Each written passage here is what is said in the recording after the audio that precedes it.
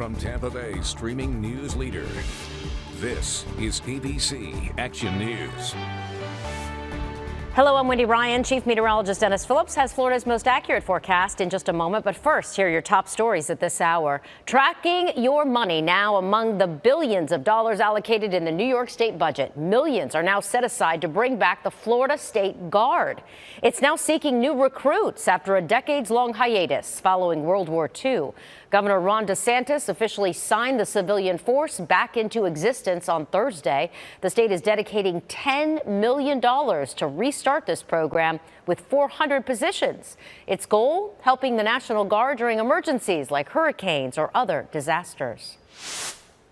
Now to the multiple mass shootings in this country and calls for gun control. Many Americans taking to the streets on Friday for National Gun Violence Awareness Month and Day, rather. This as funerals continue for the 21 victims in the Uvalde school massacre. 90% of Americans support some type of gun legislation, and it's up to Congress to make change on the national level.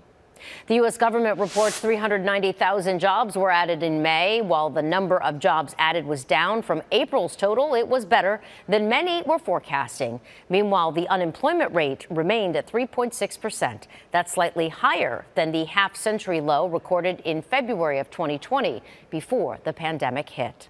And now here's Chief Meteorologist Dennis Phillips with Florida's most accurate forecast. Dennis? How you doing, everybody? Still tracking the system out in the Gulf with tropical storm warnings in effect for South Florida in through part of the Bay Area. The Bay Area is not going to have to deal with wind and really not that much rain anywhere from I-4 north. Southern counties, Highlands, Sarasota County, Hardy, DeSoto will have some heavier rains overnight, but the bulk of the rain will be down between Fort Myers and Naples. You can kind of see that's where everything has been popping over the last several hours. And that continues right on through tomorrow morning. I actually think by the afternoon hours, we start to clear out.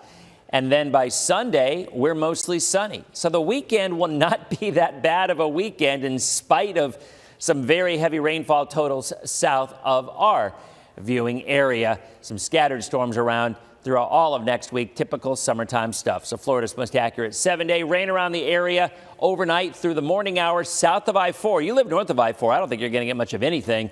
Sunday turns out to be a nice day with scattered storms. Same thing through all of next week.